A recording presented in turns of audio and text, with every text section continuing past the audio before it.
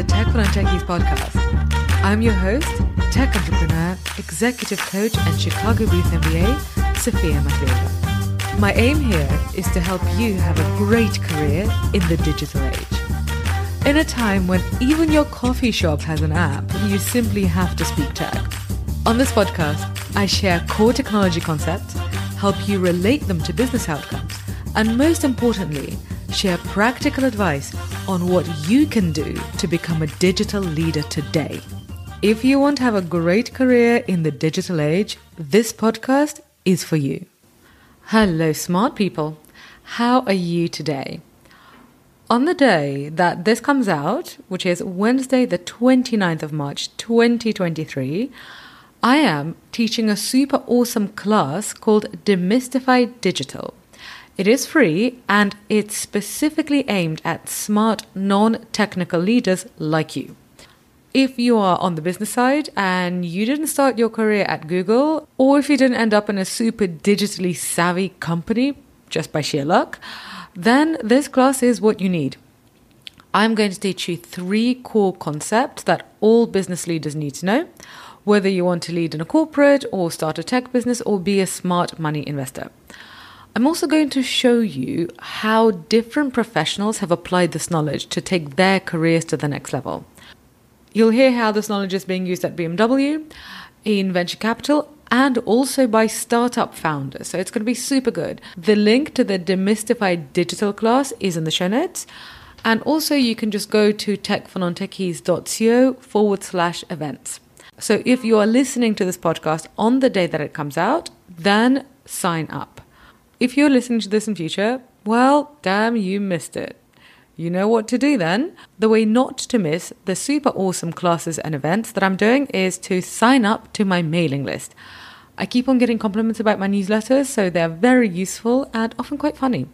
So go to techfornontechies.co and sign up to the email list there.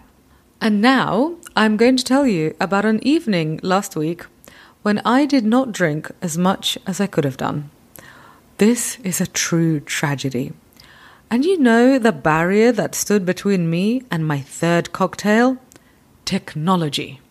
So today, I want to show you when technology can lose a business money and stand in the way of customer satisfaction and fun. Once you learn how to tell when technology is useful and when it actually destroys value instead, you will be on your way to becoming a true digital leader and smart money investor.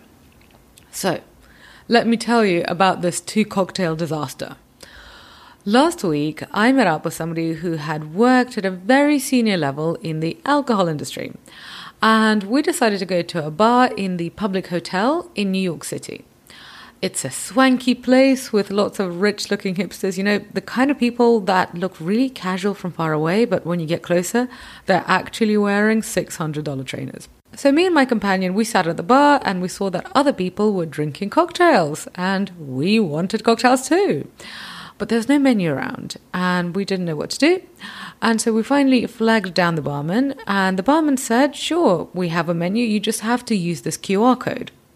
At this point, we were thirsty, we were determined, it was the end of a workday, so we got our phones out, we scanned the QR code and then the menu popped up. And it was quite hard to see the items on the menu because the text was tiny because basically it was a PDF scan. But you know what? When it's after work and you want a cocktail, you will figure it out. So we were determined, we figured it out, and we ordered.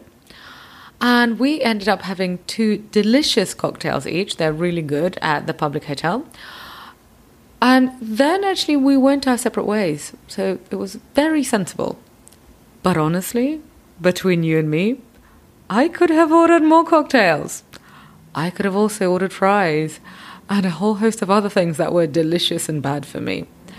Because, you know, when you're slightly tipsy and then the thought of pizza or sweet potato fries arises, well, most of us are too powerless to resist that siren call.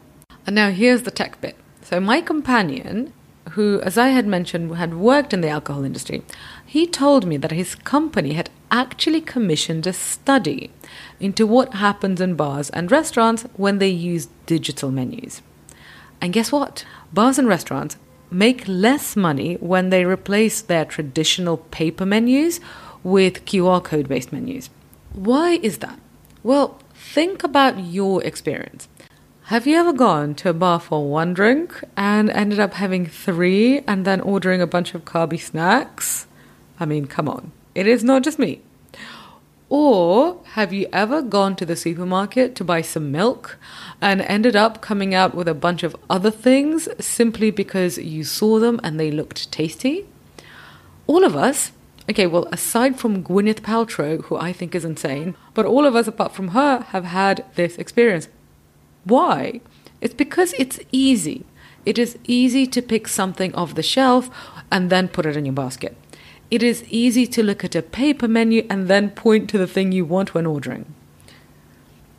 Also, when it's in front of you, the tempting thing keeps calling you and saying, "Hello, I am so tasty.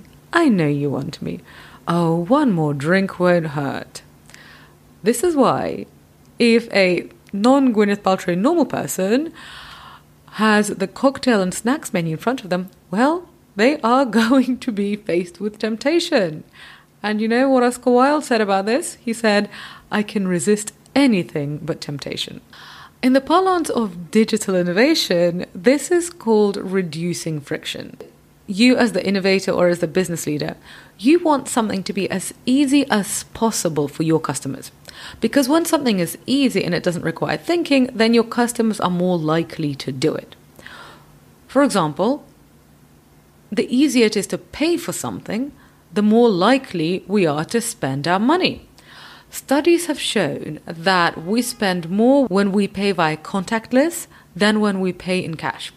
Because think about it, to pay in cash, you need to go to the ATM, then you have to keep the cash in your wallet, then you actually have the actual act of parting with your cash, which really reminds you of what you're doing, that you're parting with your money.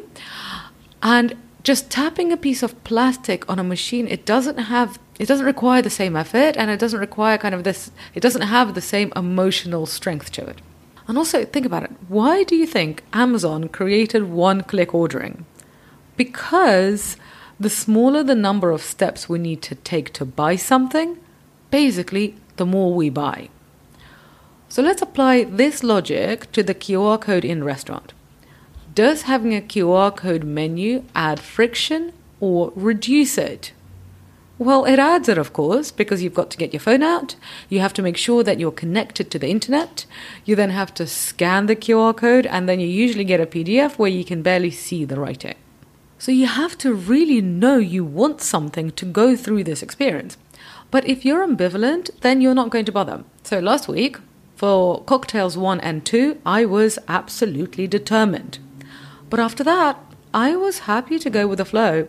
And the flow took me home, not to giving the public hotel more of my money. From this episode, the most important thing I want you to remember is that not all tech innovation is useful.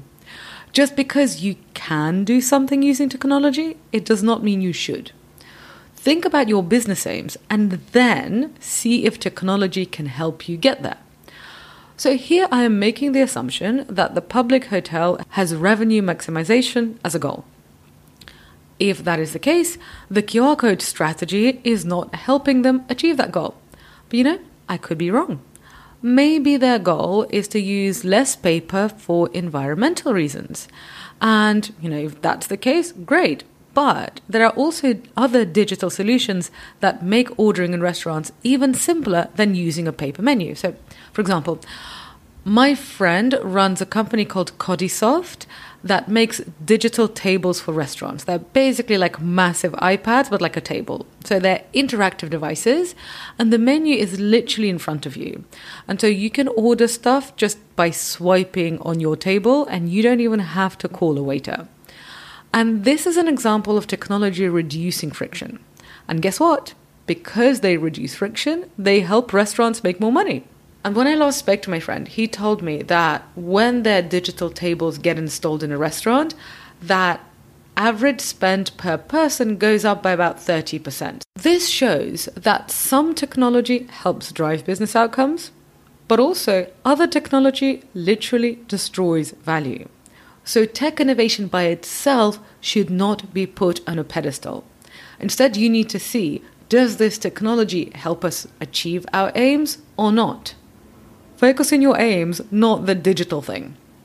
So, my dears, to sum up, here is what I taught you today. Concept 1. Sometimes technology can destroy value instead of creating it. Concept 2. This is why you always need to remember that technology is a tool for business aims, not an end in itself. So, concept 3, make sure that you are clear on your aim. In most cases, it is making more revenue, but it could be other aims like improving security. So just focus on what your aim is, and then get technology to help you do that. And concept 4 is that one of the questions I want you to ask when you are thinking about any new technology is whether it increases friction or whether it reduces friction. If it increases friction, in other words, if it makes it harder to do something, is that your aim? So there are some companies that increase friction on purpose, and luxury brands, basically, they do that all the time, and they do that consciously because they want to have an air of exclusivity. And that decision is working out for them, but it is part of their brand strategy. I don't know if the public hotel made that decision or they just didn't think it through. If you know somebody who works there, then please connect them to me. I would just love to know. But most importantly, just remember that technology works for you. You do not work for it. You are in charge. You are the digital leader. You do not get enamored with tech innovation for its own sake. You keep a cool head and you ask smart questions about how it can serve your aims. And by the way, if you have friends who own bars and restaurants, please send them this episode because it might just help them make more money, or at least avoid silly mistakes. If you liked this episode, you are going to love my class today. It's called Demystify Digital, the masterclass for business leaders. So make sure to sign up for that because it's free and it is going to be so good. And to really dive deeper into this knowledge and to make it apply to your career, join Tech for Non-Techies.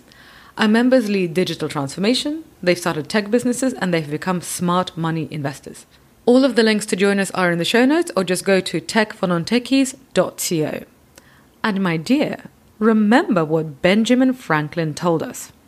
An investment in education pays the best dividend. Thank you, my dear smart person, for listening today and investing in your career. I really do love spending this time with you. Have a fabulous day, and I shall be back in your delightful smart ears next week. Ciao!